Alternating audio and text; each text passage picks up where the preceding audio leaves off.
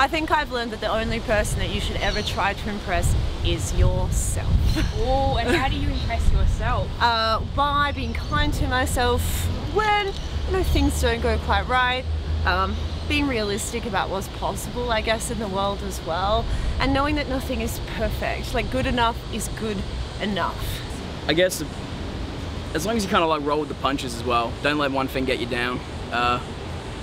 Just keep on moving forward, and that way you can just punch through it eventually and get onwards with what you want to do in your life. Like soldiering on. Basically, yeah. You're gonna end up feeling shit some days, but the best thing that you can do is just look towards the future and figure out if that's what you want to do, you got to do the bullshit to get there. And remind yourself you've got a bright future. Exactly. Yeah. It's the best way you can kind of go about it. Thank you, Jellyfish. No worries. No. Yeah. It's better to be embarrassed than to waste your life. And what makes you say that it's better to be embarrassed than to waste your life?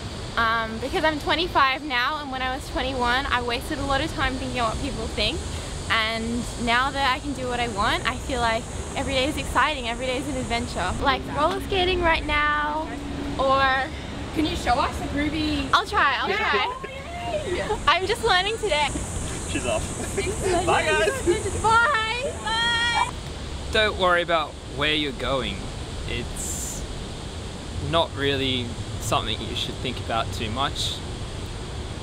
Life kind of takes you in all sorts of different directions, and we get caught up in the destination when it's the journey that matters.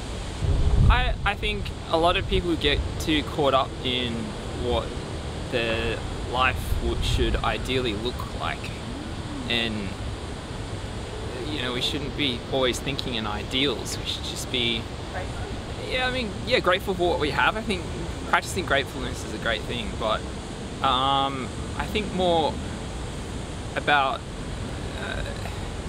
taking things as they come, and going back to what I originally said, not being too worried about where you're going, what other people are doing.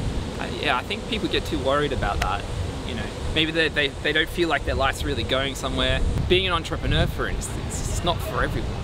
But then you might see a lot of stuff that will push people to think that that's what they should be doing, There's only a very niche group of people who should actually be entrepreneurs, It's okay to, I don't know, work as a retailer. It just doesn't matter at the end of the day. Don't get caught up in how everyone else views what you're doing.